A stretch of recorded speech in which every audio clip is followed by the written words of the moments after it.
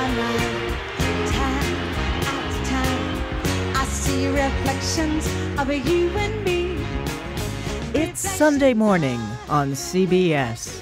And here again is Lee Cowan. As it has many times over the decades, New York City is throwing a big party next weekend. Central Park is the place.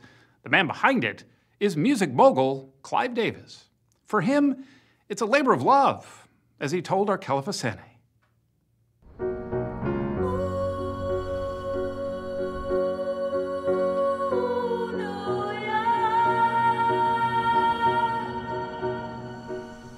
The entire orchestra of the New York Philharmonic will begin the concert. From his art-filled estate in an exclusive New York suburb, legendary music producer Clive Davis, at 89, is hard at work. LL Cool J with Reverend Ron. I think that will be very exciting if they do It's Tricky. Is that what they're doing? That's right, they're doing It's Tricky, correct. When Mayor Bill de Blasio's office decided to put on a star-studded concert to celebrate New York City's return after pandemic lockdown, Clive Davis got the call. You got to live up to what the mayor has been heralding as one of the great old-time concerts. Concrete jungle where dreams are made of. There's nothing you can't do. Now you're in During his 50 years in the music industry, Davis has helped launch the careers of Paul Simon, Janis Joplin, Bruce Springsteen, and Whitney Houston.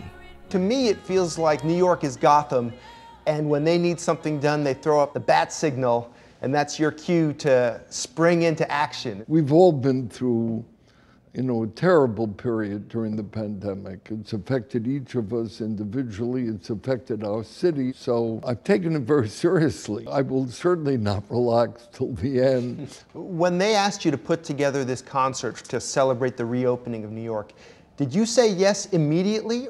I said yes on the spot. I'm born here, bred here. Davis was raised in Brooklyn, the son of a salesman. After his parents died of sudden illnesses a year apart, he graduated from New York University, thanks to a full scholarship. I'm indebted to the education and the life and the experiences that I've had in New York.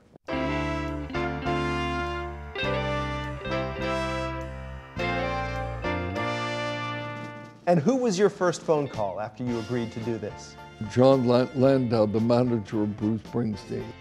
In 1972, Davis signed Springsteen to his first record deal. But Davis wanted his entire company to understand just how special he thought Springsteen was.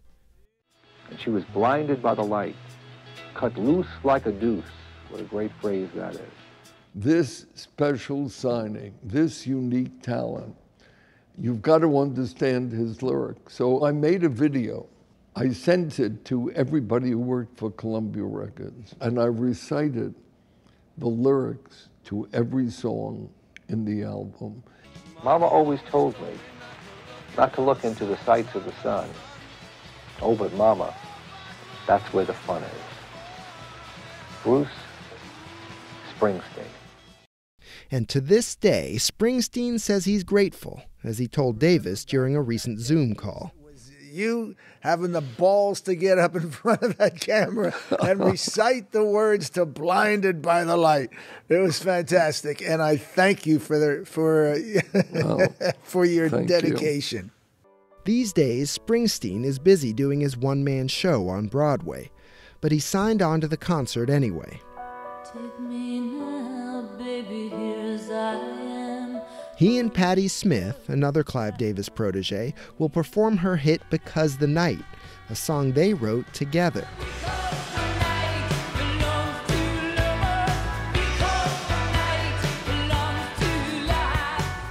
Another name on the lineup? Paul Simon, who knows what it's like to play for a big crowd in the middle of Central Park. When I left my home and my family, I was no more than a boy in the company. He reunited with Art Garfunkel for a concert there 40 years ago.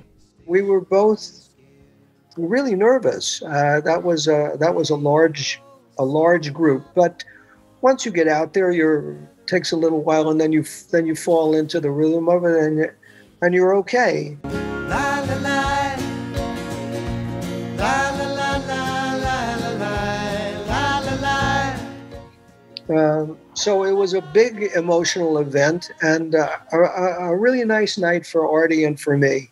I definitely reached out to Paul. What was the response? There was no convincing.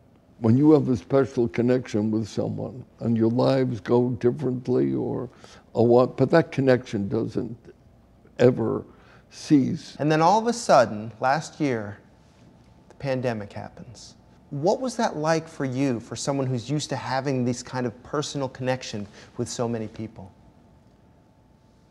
The answer is that the personal connections continue as life continues. They're extended family. Now, at a time of renewed concern about COVID, Davis says that part of concert planning is the mayor's job. They're assuring us the environment will be totally safe and that proof of vaccination will have to be shown. Simon & Garfunkel had 500,000 in that space. We are not having 500,000. The maximum is 60,000. Clive Davis wanted to make sure the concert had a wide range of headliners. Yes, Springsteen and Simon, but also the Killers, the rising hip-hop star Polo G, and the Colombian pop sensation Maluma.